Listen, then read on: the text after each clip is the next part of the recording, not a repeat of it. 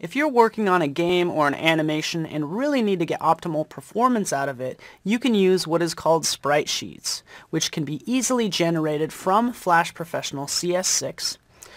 And what I want to do with this movie clip right here, which happens to be a nice little animation, is I can go ahead and just select it and generate a sprite sheet from that movie clip. And I can even select multiple movie clips if I want.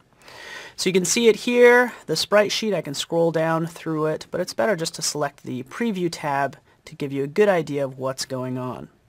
So back in the sprite sheet, probably the first and most important thing I want to talk about is Easeljs. So this is an open source JavaScript framework that you can really take advantage of, and it's actually, I'd say, geared toward Flash developers, because when you look at that code it actually looks a lot like ActionScript. So nonetheless, this is going to be HTML content, which is what I'm making.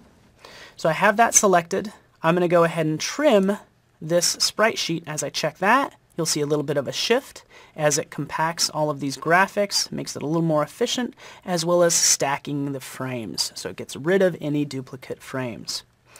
Okay, that's all I'm going to do is check those two boxes, browse to my desktop where I will save this out to, and then I'll just click export.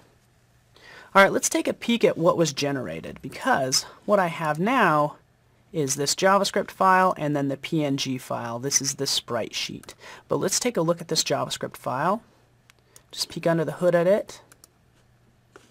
So here I am in this JavaScript file. It looks pretty complex. It's just coordinates for all of those frames, and that's fine. I don't need to mess with any of it. I just need to be mindful of this name SwimDog right there. So if I ever need to use it, say for instance on my HTML page, I can do so. So on this HTML page, you can see for this HTML canvas element, I'm creating these new swim dogs. They're being placed at random positions on this canvas. Right here is where we have the add child as well. So you can see it really starts to look like ActionScript, which is great. Alright, lastly is just the big payoff, which is just going to be running this file. You can see, easy enough. There's my animation playing really well using Sprite Sheets and Easeljs. So I encourage you to check it out, give it a try for yourself, and you'll really notice you'll be able to get that great performance.